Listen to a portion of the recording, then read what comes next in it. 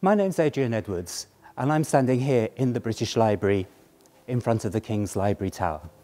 This 6-storey book tower contains 2 important collections of rare books, the private London Library of King George III and the library of the gentleman book collector and politician Thomas Grenville.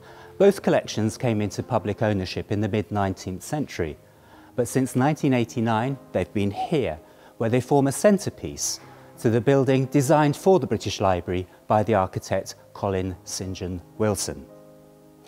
If you visited the British Library, you'll be familiar with the outside of the tower, but today we're going to take a rare look at what's on the inside.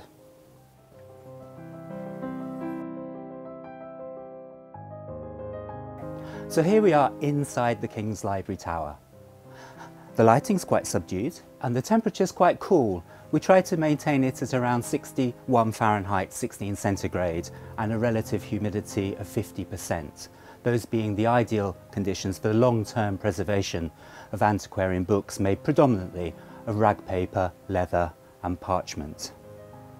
The books on my right are those belonging to Thomas Grenville, and on my left we have the backs of the shelves with the King's Library. The King's Library of George III is by far the larger of the 2 collections, comprising around 80,000 volumes, as opposed to 16,000 volumes. But actually the 2 collections are quite similar. Both were put together in the late 18th and early 19th centuries.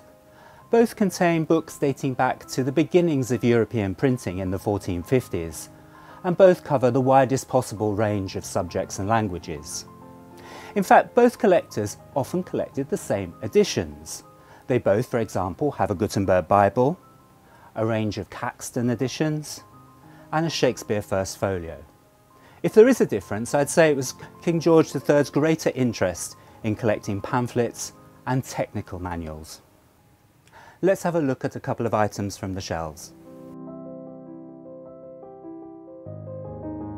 So this item is from Thomas Grenville's collection. It's the Shakespeare First Folio, perhaps the most famous book of English literature.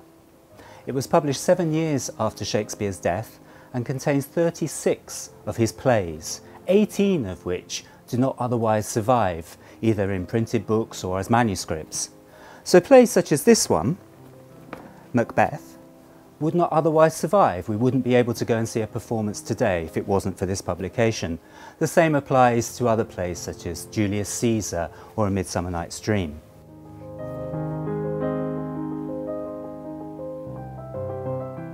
So this item is from the collection of King George III and shows his interest in more technical materials.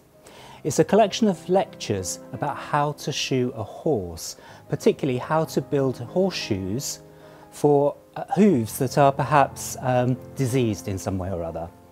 The lectures are by the professor of the new veterinary college in North London, and they were published in 1793. The printed work is interesting enough, but what makes this special is the accompanying box. This contains 6 plaster casts of horses' hooves and 6 brass horseshoes. Each one is a different shape. So here we have a convex horse's hoof and the shoe designed to fit. And I think it's really special that these pieces have all stayed together and intact for well over 200 years.